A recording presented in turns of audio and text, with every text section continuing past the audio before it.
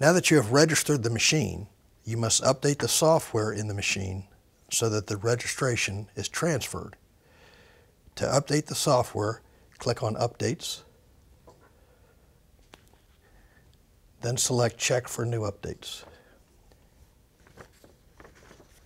For this example, I'm going to update the software using the tablet. This method can be used for updating all Futura models. On the Futura Auto, you will notice that the USB pin is marked out. The Futura Auto can only be updated using the tablet. When you select the tablet option, you'll see a message checking the internet connection. The tablet is connected to the Futura. The Futura does not have connection to the internet. In a few seconds, a box will come up telling you to select an internet connection. Just follow the instructions on the screen, choose a Wi-Fi connection.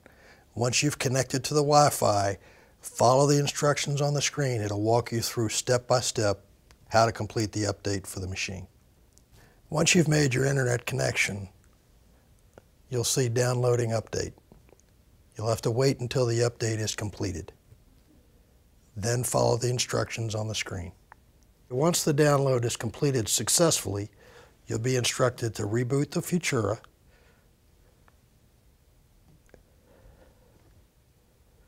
and it will reload.